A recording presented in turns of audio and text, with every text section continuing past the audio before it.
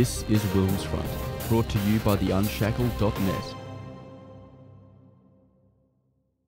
Josh Thomas's campaign to rename coon cheese because of the racial connotation with the word coon, and I've already established that coon cheese was named after Edward William Coon, the man who formulated the coon cheese flavor that all of us Australians join.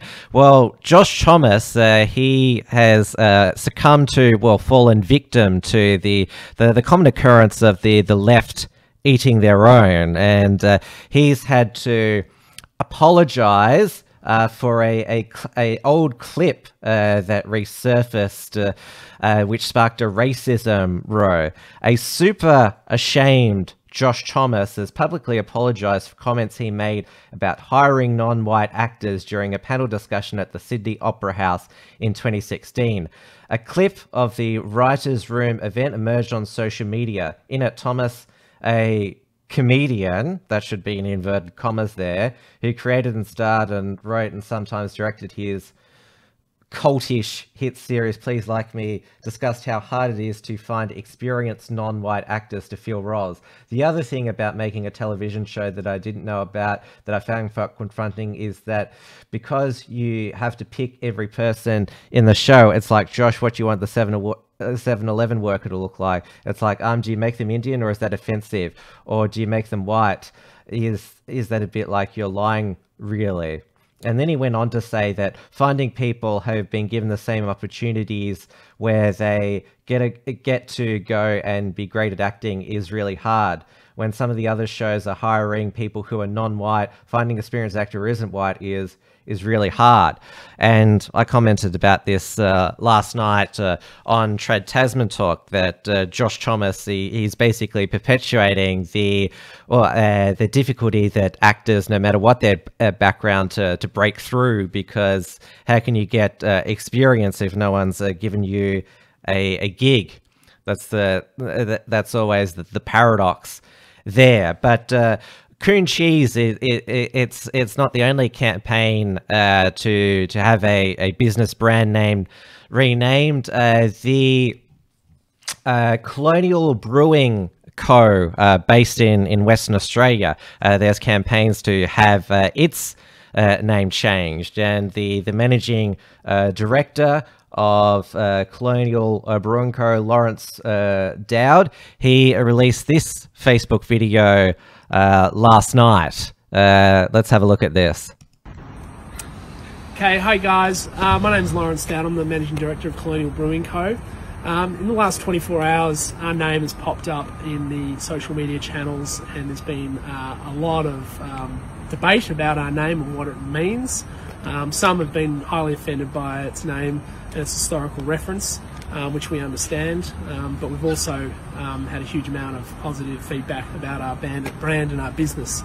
We just wanted to tell everybody that we're going through the process of reviewing and better understanding what this name means, and hopefully we can land in a place where we're all comfortable and we're making a considered decision about our future and where we're going. So I want to know, everybody's making massive comments online. Just know that we're looking at them. We can't respond to everything, but we appreciate your, your feedback, and we want to take you along this journey, and just bear with us for the moment, but we appreciate it. So cheers, thank you.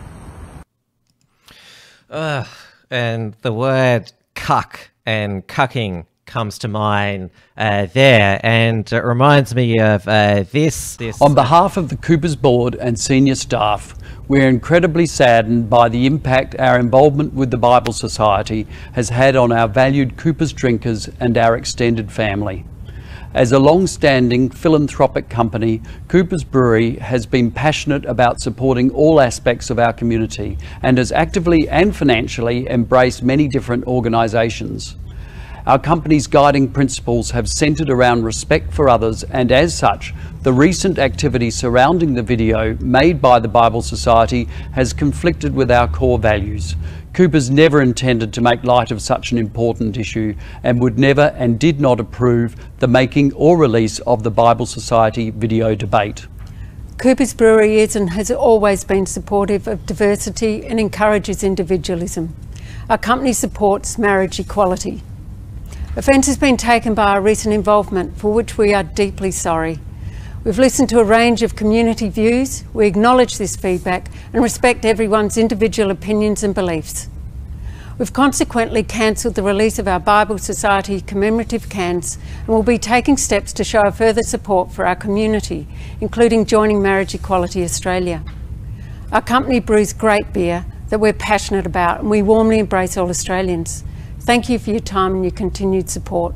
Yes, does everyone remember that when the Bible Society of Australia, they released a marriage equality discussion, or same-sex marriage, I should say, discussion between Liberal MPs Tim Wilson and Andrew Hastie. It was part of their Keeping It Light series. This was before the marriage law postal survey, and it was an incredibly light and respectful discussion between Tim Wilson, who was supportive, and Andrew Hastie, who was opposed, but it caused massive outrage, and so Cooper's pulled their sponsorship of the series, pulled their Bible Society commemorative cans, and released that apology video, and you can see the grim looks on the directors of Cooper's faces there. And I thought I'd contrast it, with Australian beer companies and cucking with Lawrence Dowd. You could see in that Facebook live video, he was very shaky and he was very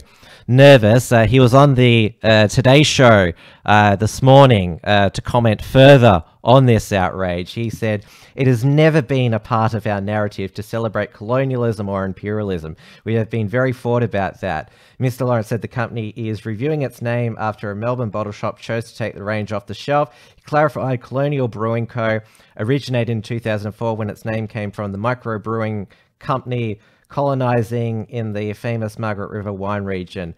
They were basically colonizing a beer company in a very famous wine region, Mr. Lawrence said. That's where the name came from. I don't think there was any malice in starting the name. So yes, we shall follow if they decide to change the name and bend the knee to the mob as Coopers did 3 years ago. This is WilmsFront, brought to you by the Unshackled.net.